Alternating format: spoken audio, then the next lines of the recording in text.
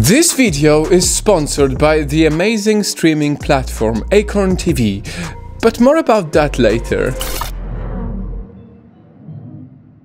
This girl looks stunning in her makeup video, but wait till you see what she actually looks like. Because underneath all that makeup is this. Yes, this influencer is actually Chinese. So why is she trying to look darker? Welcome to my channel. This is Susie aka Wakanda Queen.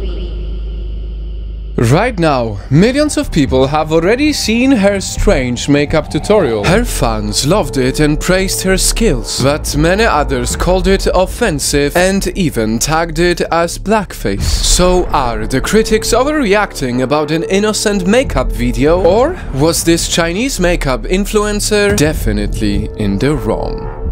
To answer that, let's look at the facts. See, the dark skin makeup tutorial was actually uploaded back in April 2020 on a Chinese site. The caption said, "Can you see me? I'm the darkest in the whole network." Even then, it was received pretty well by most Chinese people. But some comments, when translated to English, had slight hints of mockery.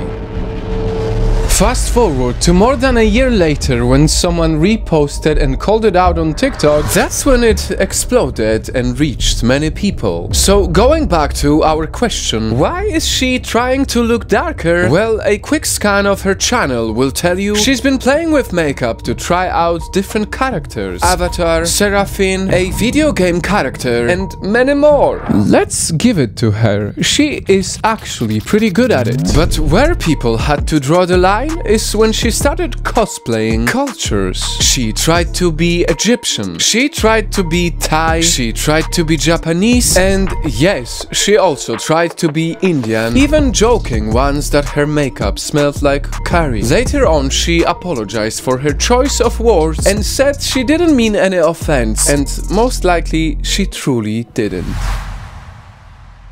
So, after hearing all of this, where do you stand on it? Are the critics overreacting about an innocent makeup video, or was this Chinese makeup influencer definitely in the wrong? Because, to be frank, it seems like this girl did not start this with bad intent. She was there only to do creative makeup and supposedly appreciate cultures. And given that China has banned most forms of foreign social media, while very unfortunate, it is also possible that she was only uneducated about the American history of blackface. The very disturbing part of history where white actors in the late 19th century would use black grease paint on their faces to portray free black people and plantation slaves on stage. And no, the representation was not meant to flatter, it was meant to mock and ridicule people of color. And so, having all of this in mind, Night Fam, for the last time I want to ask you, are the critics overreacting about an innocent makeup video, or was this Chinese makeup influencer definitely in the wrong? And now a word from our sponsor. Okay guys, this is worth your time, I promise. Remember earlier I told you about this streaming platform Acorn TV? Well, look at this! She hasn't moved from the seat all day. What the hell are you doing? Stop it! You wouldn't be laughing if you get thousands of hours of commercial-free shows for $5.99 per month.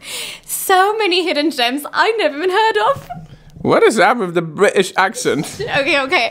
I'm super addicted to this Acorn TV exclusive show called The Other One. It's a British comedy about two sisters from totally different worlds who didn't even know each other existed until their father just dropped dead. And if you're a Downton Abbey fan, there is a super hilarious performance on this show by your favorite Siobhan Finneran. Sonia uses it on her iPhone, I use it on my Android phone, and it's also available on Amazon Fire TV, Google Chromecast, and Roku.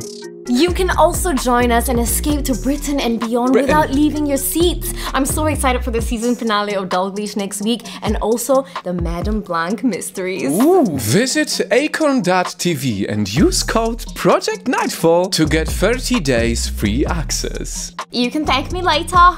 Thank her.